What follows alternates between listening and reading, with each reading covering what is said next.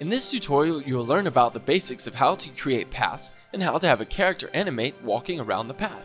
So here's my character, and I'm going to zoom out so you can better see the obstacle course I've created for my character. And pan a little to the right. Now I have two columns here, and I wish to have my character walk a figure 8 path around those two columns. So to do so, let's go to Animation, make sure we have Path selected, then on the Modify panel, press the button Create Path. Then we can just simply draw a path by adding in these control points.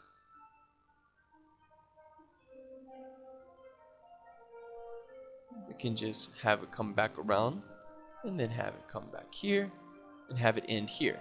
To finish it, just press the Escape button, and your path is complete. Now if you wish to edit the path, you can change the color by going to this color swatch and making it a little darker so we can see it more clearly.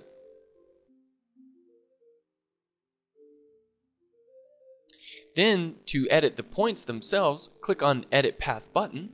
Then you can grab the points, such as this one, and move them into better positions to fine-tune your path.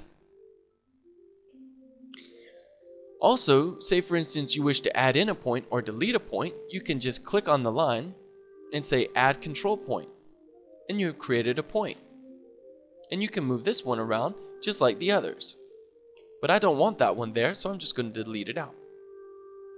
Also, with Edit Path, you can change the height of each point. Let me just show you how I can move that point around, up or down.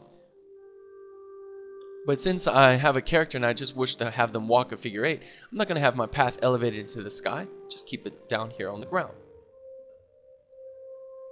You can also change the orientation of your path by choosing the rotation tool, and you can rotate the control points to have a different angle. That way, as the character moves along the path, it will begin to bank to where the top of the object, or this character in this instance, will turn to face the orientation of the point. But since in this case I really don't want that to happen, so I'm just going to orient it back to where it's straight up and down, and click Edit Path to finish editing my path. Now I'm going to pan back to my character. So after selecting my character, I just right click on my character to get to the menu, click Walk Forward, and then click on the end of the path, and my character will now walk around the entire path. This is just the basic uses of path.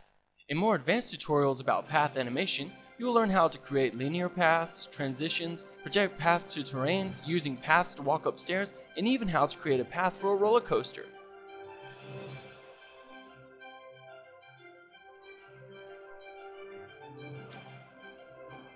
And when she reaches the end of the path, she will stop. But if you really like your path animation sequence that you created, and you wish to save it to your library, just double click on your path, and notice you have all your templates here, but if you press this Add button on the Content Manager, you'll be able to add to your custom for your Content Manager for motion paths, and you can name it anything you wish. Now I'll just call it Custom Path 01. And then my path is now been added in to my library that I can just drag and drop and create another instance of that path. And that is the basics of path animation to help you create incredible animation sequences for your projects.